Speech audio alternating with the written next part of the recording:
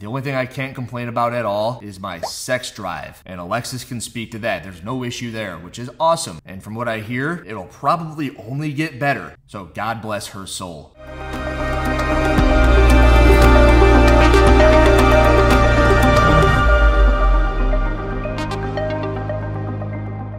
Yo, my name is Andrew Hilder, and I'm going to be jumping on hormone replacement therapy, testosterone replacement therapy. I will be doing this working with a clinic in California, California Hormones, CAHormones.com, and if you've been following along, 2 weeks ago I went down there, I had my blood work drawn, I have all my results back. I'm going to talk about that at some point in here, but the first thing I got to tell you guys is that everything that I say on here is not me recommending shit. I'm not a doctor. No, I'm not your freaking doctor. I don't speak for the doctors that I've spoken to. If you're interested in getting your own headspace about this stuff, you want to get your blood work drawn, you go to CAHormones.com, you click on the tab in the top right corner, you sign up for a consultation, you type in Hiller. If you're in California, you get your blood work drawn for free, which is super fucking cool because it's expensive. If you're out of California in the Newport area, you go to the website, you type in Hiller, you do the consult, you call the doctor writes you up a script to get your blood work drawn, and then you get it done through your insurance, which is also way cheaper than if you were to just go get it done any other way. It's like a $200 value, and after you do that, you'll be at exactly the same point that I'm at right now, which is I'm sitting here, I've made the decision to go on testosterone replacement therapy along with some peptides. So the peptides I'm going to be using are CJC1295 and ipamorelin. Those are supposed to stimulate my pituitary gland to produce more growth hormone, and I'm going to be going down the route of optimization of my health. Some of you guys might have an opinion on that. So my testosterone levels came back. They were at 733 nanograms per deciliter. There are going to be a shitload of people out there who are going to say some stuff about, oh, that's too high, you shouldn't be jumping on that, you're 30 years old. And to those claims, I say,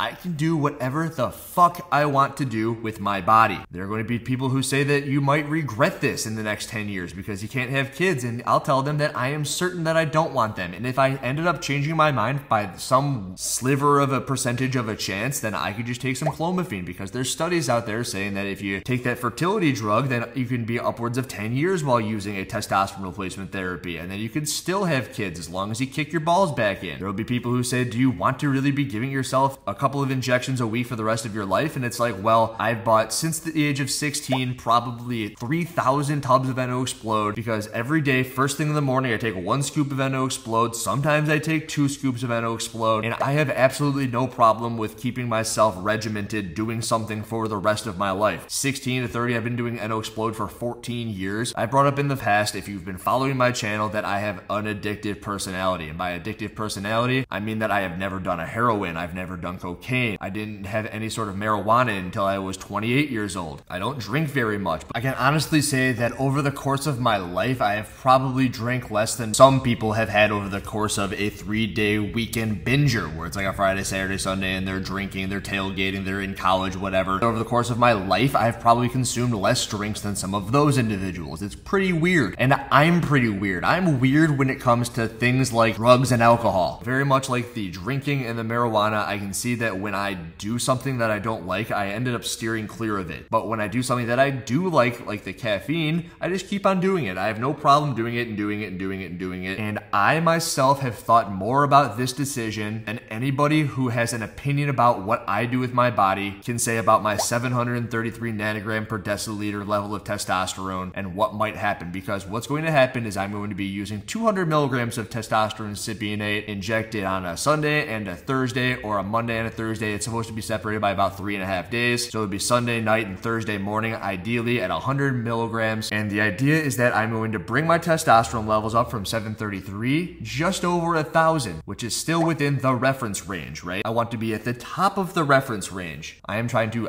optimize myself as a human being. And where does this all come from? Many of you guys know me from the past, 5 or 6 months, but for those of you who have known me over the course of my life, Alexis is a good example. I met Alexis in 2015. 2015, and I had every intention of going to the CrossFit Games. I'm literally taking myself out of the competition by doing this. By taking these drugs, I will not be able to sign up for the Open, I will not be able to sign up for local competitions and feel right about it, but I am going to be documenting everything to give everybody a better headspace. I put up the video yesterday about the baseball bet. Strike first, strike hard, no mercy. Cheat first, cheat hard, no mercy. All I want to do is give everybody a bigger insight, and that includes myself. This will give me the ultimate insight into the world of performance enhancing drugs. What do you feel like here? Everything I said was anecdotal. So I talk to somebody, they give me their experience. Now I will have the input. I will have the output. I'm going to be able to tell everybody what it's like. I can read all the studies in the world that I want, but I'm going to be the experiment, and I can do that. And I could be doing a mukbang challenge. For those of you who don't know what it is, I could be throwing down tens of thousands of calories at once and be like, okay, how do you think that looks? That's very cool to look at, right? Everyone watches people eat like McDonald's, every item on the menu, and that's cool to look at. Well, I think it's going to be cool to look at the first CrossFitter to ever openly talk about their hormone usages. So I already told you, it's going to be 200 milligrams a week. I'm going to get my bloods redrawn in a month's time, and then a month after that, I'm working very closely along with the clinic. I'm going to be doing that while also using the CJC 1295 and the ipamorelin. And the big thing I brought up about the history of myself is that 2015, 16, 17, I want to go to the freaking CrossFit Games. And if you were to ask me, that's when I was at like peak shape. Andrew was the best version of himself. He was ready to roll. He wanted to get into the gym. He wanted to kick ass. He slept like a fucking rock. If he was allowed to sleep for 12 hours, he would sleep for 14 hours. And right before the 2017 Open, I got mono. I remember I had to do that dumbbell snatch burpee box jump over workout, and I had to do it over like 10 times because I was just like, where's my fifth gear? I don't have a fifth gear. I put up a post on my Instagram, which is really weird. And I've always been a weird dude, but what I do remember is that I wasn't the only person who got mono back then. There was another athlete who I believe spoke about getting mono, and that athlete never got back to where they were. And I also think that I never got back to where I was because I never felt like I ever had that fifth gear again. And that's okay. Maybe that's the part where I'm the former bitter level regional athlete and the mono took me out. But I am now a 30-year-old dude, and here are my options. Andrew, you can try every ounce that you've got to try to get to the CrossFit Games and do it the way you're supposed to do it. You're gonna look back on your life and know that you did the whole thing. But I'm more regretful of the option that I'm not going to, as a 30-year-old athlete with a body that is perfectly healthy, put myself through something that I thought would be a very cool science experiment, because this is something that I can only do right now when I'm 30. If I'm 35, this body will be 5 years older, and then I can do everything, but I'm not going to be able to peak out my potential. Let's say I could run a 5-minute mile, but my body is only capable of doing it as a 30-year-old. As a 35-year-old, there's no 5-minute mile in there anymore. You can take all the drugs in the world that you want, and you're not going to be able to put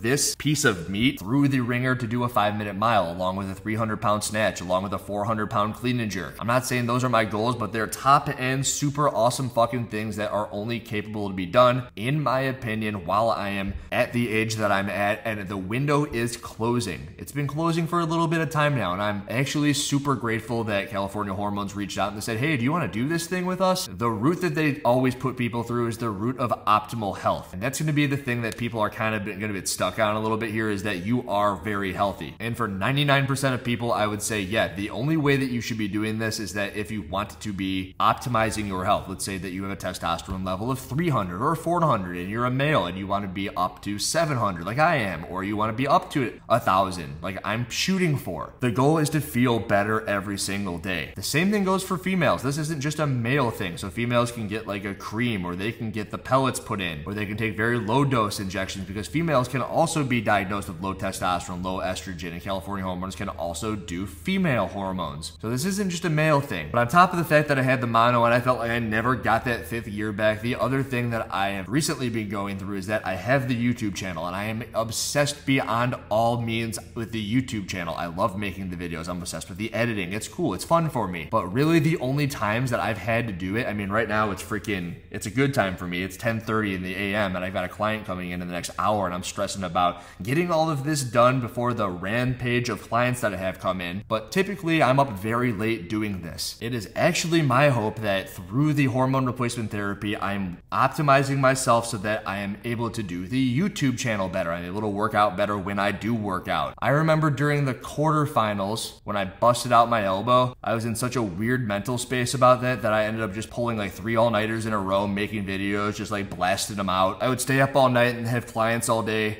I bet if I were to get my blood work done then, it would have been much lower than 700. I've been trying to take much better care of myself, and I think that it shows that I've been taking better care of myself, and that's the goal, and I'm gonna keep everybody updated on that. And if we're gonna be entirely honest about everything, I turn on the camera, and I've said it before, you have 100% Andrew Hiller. He's ready to rock and roll. Generally, I'm feeling pretty good about everything, but I think because I have such high highs on the YouTube channel that I also have some kind of low lows, and I would like to do everything I can to get rid of those low lows. I'd like to feel better when I wake up in the morning. The only thing I can't complain about at all is my sex drive, and Alexis can speak to that. There's no issue there, which is awesome, and from what I hear, it'll probably only get better, so God bless her soul. So just a quick recap, got my blood work done in Newport. Testosterone levels were 733. I want them to be upwards of 1100 nanograms per deciliter. I'm doing it, and I am no longer going to be competing in the CrossFit Open. I will be doing the CrossFit Open. I'm going to be training to become the best version of myself. I'm going to try to put myself in as many beneficial situations as possible to get as fit as I have ever been. I'm going to be documenting all of that shit. I have also not stated yet that I am in the worst shape that I've been in. Maybe not the worst shape, but if the best shape ever, I was 100 out of 100. Right now, I would bet to say that I'm like a 68 out of 100. For example, there was the quarterfinal workout in 2021. I believe that there were 180, it was 60, 50, 40 GHD sit-ups. It was over 150 GHD sit-ups, and I remember I did that thing twice and I wasn't sore, but the other day I did 75 GHD sit-ups broken up into 5 sets of 15, and I think I gave myself rhabdo. I was sore for a week. I couldn't stand up all the way. I only have myself to blame because all I do is make YouTube videos and train my clients, but I'm going to be prioritizing the shit out of my training. I want to see how fit I can get, how quick I can get back to where I was at. And number 3, I just want to feel better about everything, because while I do feel good a lot of the time, or as good as I feel sometimes, I also feel about as bad during other times. It'll be cool for you guys to follow along with the journey. If you're interested in checking out your own shit, cahormones.com, use the code HILLER. I got nothing else. Andrew Hiller, out.